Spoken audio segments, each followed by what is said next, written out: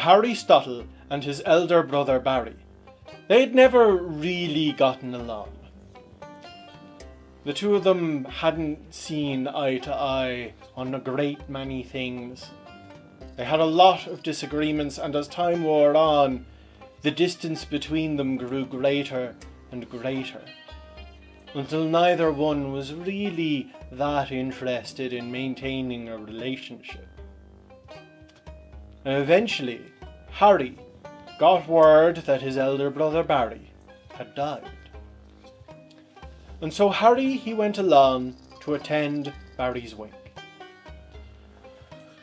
And of course, like any wake in Ireland, there was a lot of drinking. And of course, like any wake in Ireland, there was a vigil kept over Barry's body. The body couldn't be left alone at all through the wake, and the wake could last 2 days. And so there was always at least one person in the room with the body, and people would take it in shifts. Now Harry Stottle, he avoided his shift as long as he could, preferring to stay in the kitchen and imbibing as much as he could. But eventually, after a great many hours, long after the sun had set, he could avoid it no longer. There was nobody else to take their turn. And so Harry had to enter the room with his brother's corpse and take his turn at keeping vigil. It was then, of course, when he was sitting in the room alone with his dead brother, that the day of drinking caught up with Harry, and he was absolutely desperate for a piss. But he knew he couldn't leave the body alone. He called out for help, called out for someone to maybe give him just a moment to run to the toilet. But nobody answered. Whether they were all asleep or all pretending to sleep, it doesn't matter. Harry was left alone. Eventually, he became so desperate he decided, fuck it, I'll run to the toilet. So he runs off down the hall outside to the outhouse, and he goes and he takes a piss. He comes back inside and he looks down at the table where his brother's body is laid in state. And he looks down at it and he sees that the body is a good foot shorter than it was before he left. That while his brother had had a fine thick head of hair, this body was completely bald. That while his brother had had a round bulbous nose, this body had a small pointed nose. This was not his brother's body. And Harry, he began to panic.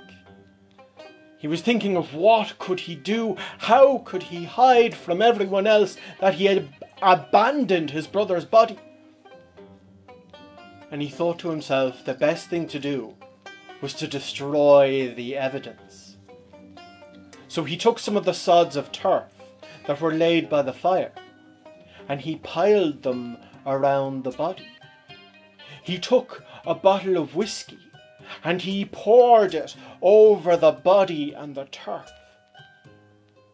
And just as he was at the mantelpiece, fumbling for a box of matches, he hears from behind him a thin, cracked voice saying, "What is it you're doing at all, Harry Stottle?"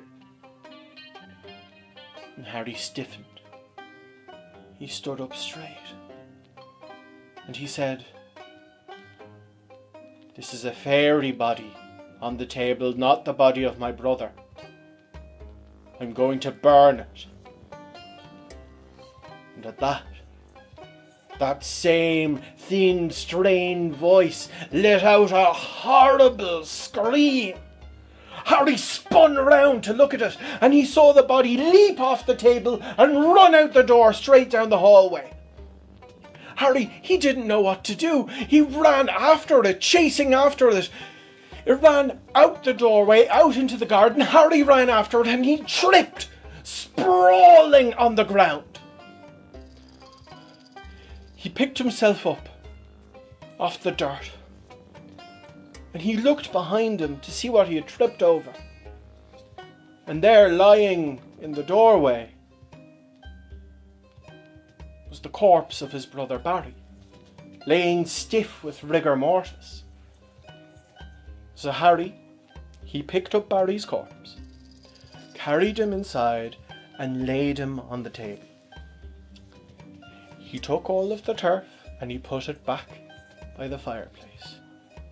And he didn't speak a word of it to anyone, not for weeks, not for months.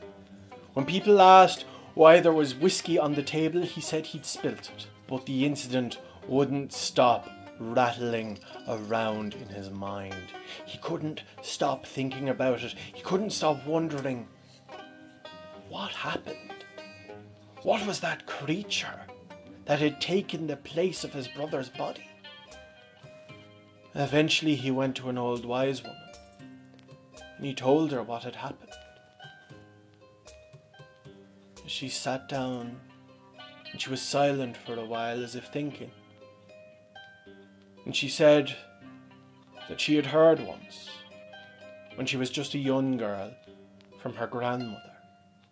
But long ago, the fairies didn't take children and replace them with changelings. Instead, they took the dying and the dead and left their own in their place.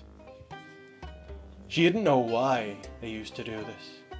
She didn't know why their habits had changed. That is what she had been told. And that is what had happened to the body of Barry Stottle.